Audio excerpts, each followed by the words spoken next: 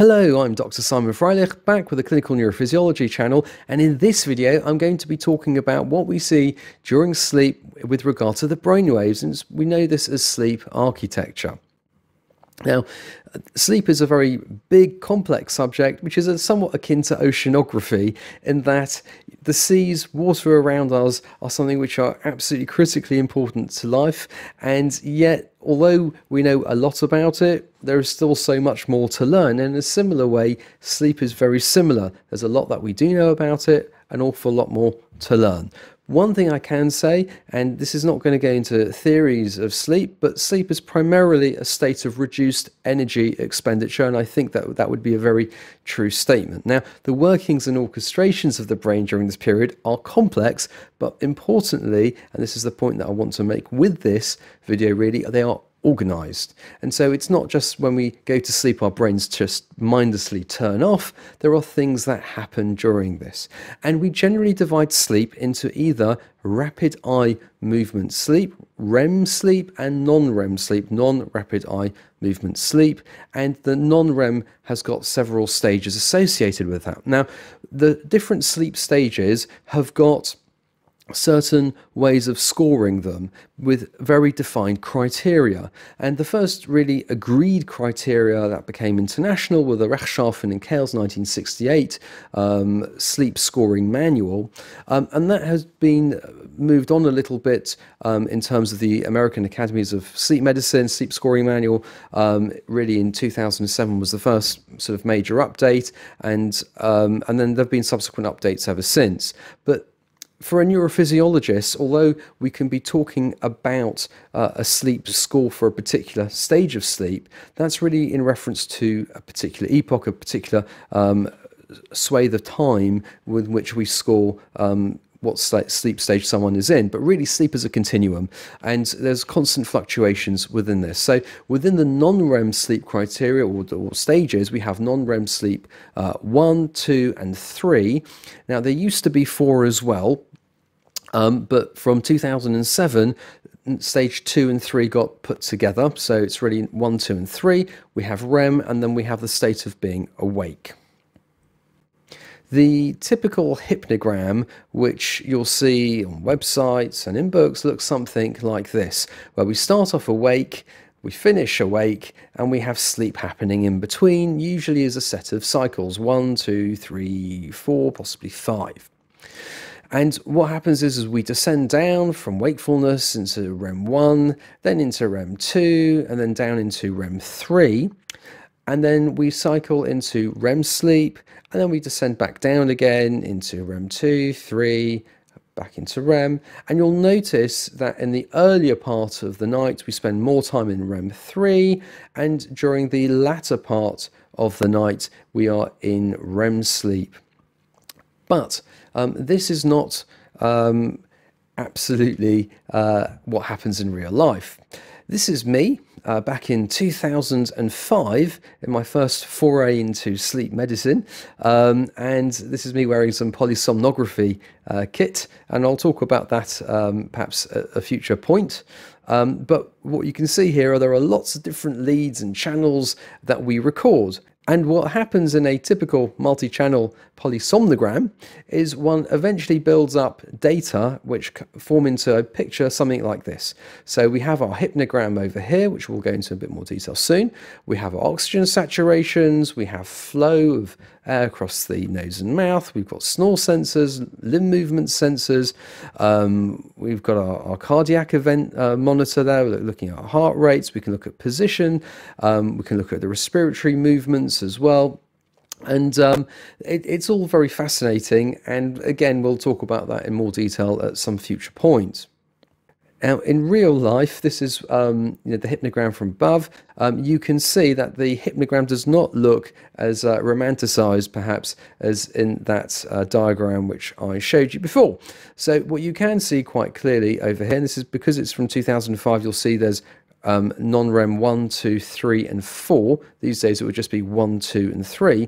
You can see a descent down into deep sleep in the earlier part of the night, then hovering around lighter sleep, and then down into deeper sleep over there, And then in the latter part, you're not really seeing that deeper state of sleep, but you're seeing increasing amounts of REM sleep.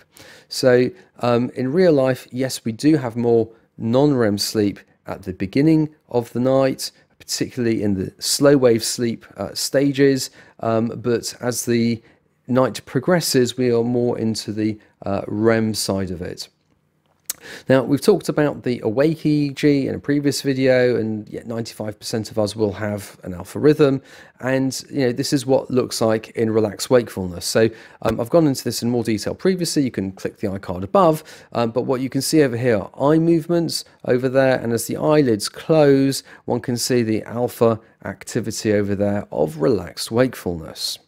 Now, drowsiness and non-REM 1 are a little bit of a continuum. Obviously, from a point of view and perspective of someone who's trying to score sleep, we have to have defined cutoffs, and I'm not going into the exact way in which those cutoffs occur, but from a neurophysiologist's point of view, where we're not out to do formal sleep scoring per se, what happens is as follows. We get attenuation of alpha activity. It then gets replaced by lower voltage mixed frequency theta activities. We lose the large amplitude rapid eye movement artifacts, and instead we get slow rolling eye movements. And then at some point there might be something called hypnagogic hypersynchrony, which we will be able to appreciate, and vertex waves, V waves. And just to show you what happens over here, so the alpha activity starts to attenuate. You can't see it so well here. Then we start getting slow rolling eye movements. So these are these slow rolls over here, like so. And then if you have a look down here, this is over the vertex. You start having these small little V waves which start appearing, and they become larger in amplitude, and then you start to see them in little bursts. And then at some point one descends into non-REM 2 sleep, which is characterized by sleep spindles and K complexes. Now, there are other phenomena from a neurophysiologist perspective that also can occur in REM 2, but they don't actually count towards sleep scoring and are more of interest to us from a neurological perspective per se. So what then happens after the V waves start becoming more prominent is one starts to see the emergence of sleep spindles like this.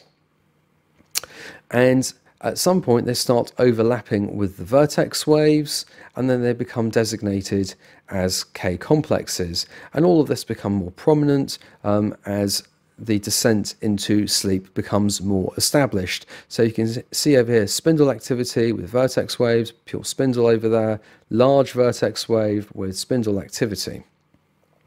Now, from a polysomnographer's perspective, we, independent of how we refer to ourselves, don't tend to look at as many channels as we do, and what tends to occur is that sleep is scored based on one or two leads, usually the C4A1 or C3A2. So that's basically a cross-section of the brain slicing, let's say, on the right-hand side from the paracentral region down to the other mastoid and taking that huge swathe of activity. And you can see over here, this is what sleep spindles, vertex waves, and K complexes would look like. So if I just go back to the previous page, these are equivalent pages, but you get a more condensed version of sleep architecture when this occurs. Now, of course, there are more channels that can be plugged into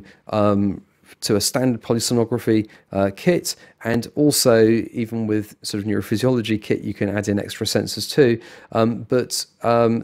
These are the bare bones of what are looked at.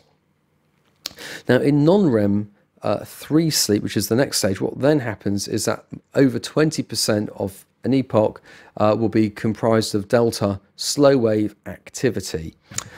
Some people may have some frontal alpha frequency components as well on top, and that's known as alpha delta sleep, and we won't go into that right now. And this is what it looks like. So you can see these large amplitude, slow wave rhythms occurring over there. Sometimes you may see some spindly activity as well with them, but this is slow wave sleep, or NREM 3.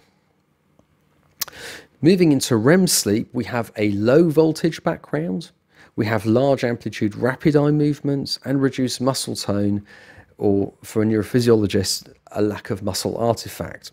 And this, I can tell you, is REM sleep. And it looks remarkably like wakefulness, except that from our perspective, we don't have any of the muscle artifacts that would be normally associated with wakefulness. And so for us, it's still quite straightforward to define REM sleep, but from a polysomnographer's perspective, there would also be muscle tone channels as well, where you can have a look at the muscle tone. And also just to note that as one descends into deeper stages of sleep, muscle tone tends to decrease from REM 1, 2 and to 3, but in REM there ought to be atonia, although now there are some emerging ways of thinking about REM with atonia and REM without atonia, but that's another story altogether. Now, through sleep, we talk about cycles. So in theory, there are 4 to 5 cycles that occur throughout the night as per the romanticized hypnogram. But there are definitely cycles that go on.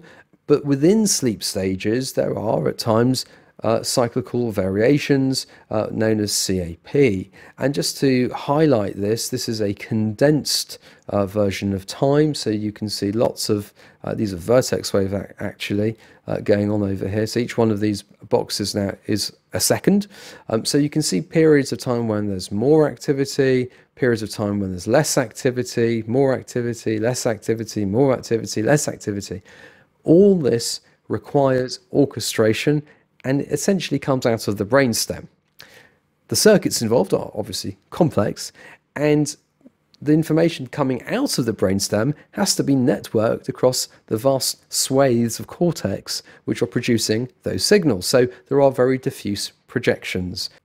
So on that point, I'm going to say thank you very much. I hope that's been a useful overview, and you're welcome to ask questions down below. But in the next video, I'm going to be talking about epilepsy and sleep in a little bit more detail, and talking about how the networking aspect plays into both.